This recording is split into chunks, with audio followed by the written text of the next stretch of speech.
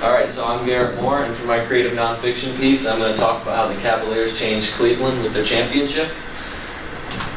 And obviously for a creative nonfiction piece, you have to have a surface topic and a deeper meaning.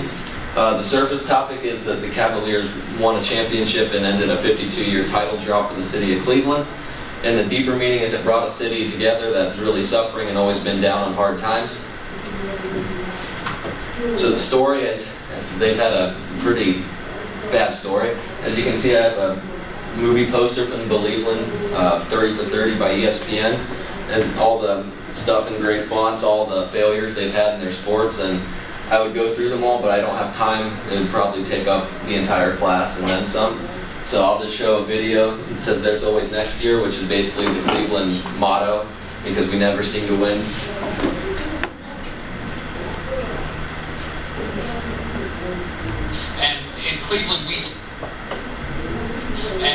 Cleveland, we title our heartbreaks. I know, I've learned that from you. Yeah. And it was January of '87, the drive. Broncos defeat the Browns, AFC Championship game. Oh, the crowd's popular now. We're a hit out here. The Browns led by 7, 5:32 left in the fourth. John Elway led the Broncos 98 yards to tie it. And then they won in overtime. Yeah, and then of course there was the fumble the very next year. Broncos beat the Browns in the AFC Championship game again. This was just to get to the Super Bowl, trailing by a touchdown, $1:12 to go. Ernest Biner on his way to the end zone to tie it.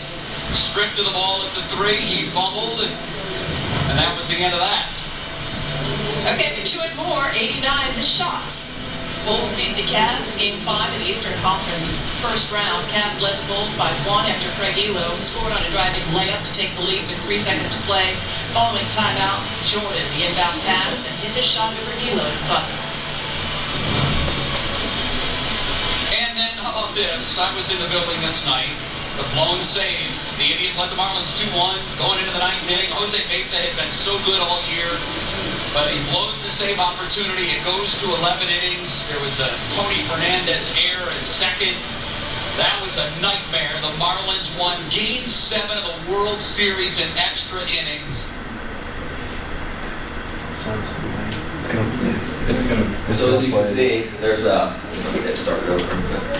But as you can see, it's playing again. Yeah, YouTube. Yeah. Go back to the In life, if you're gonna talk the talk, you always have to and learn to in walk. Cleveland, we.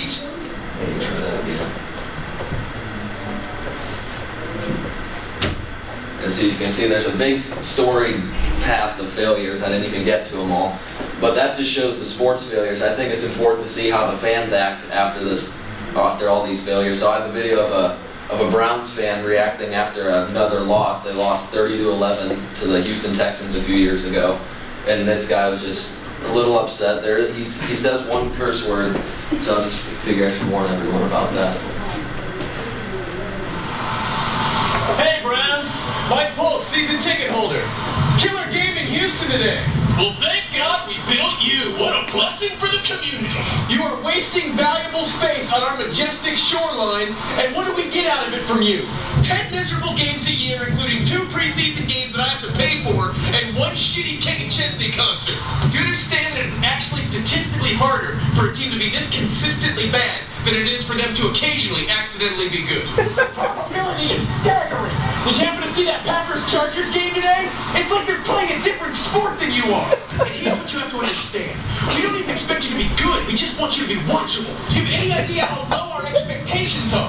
We don't expect you to win the Super Bowl. We just want you to look better than a Division III high school team. There are way more important things in life than football, but you are supposed to be a pleasant distraction from those things. But all we do is pay you money to put us in a bad mood every week.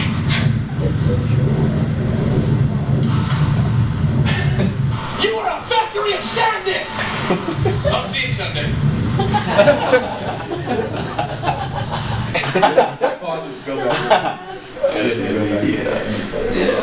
I closed it out.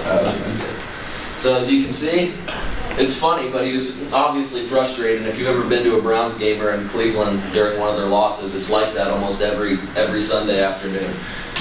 And then it all changed this year. The Cavs won the championship, and of course they did it in dramatic fashion, like which Cleveland's known to do. They made sure your heart was in your throat and you thought you were gonna lose it all and have your heart ripped out again.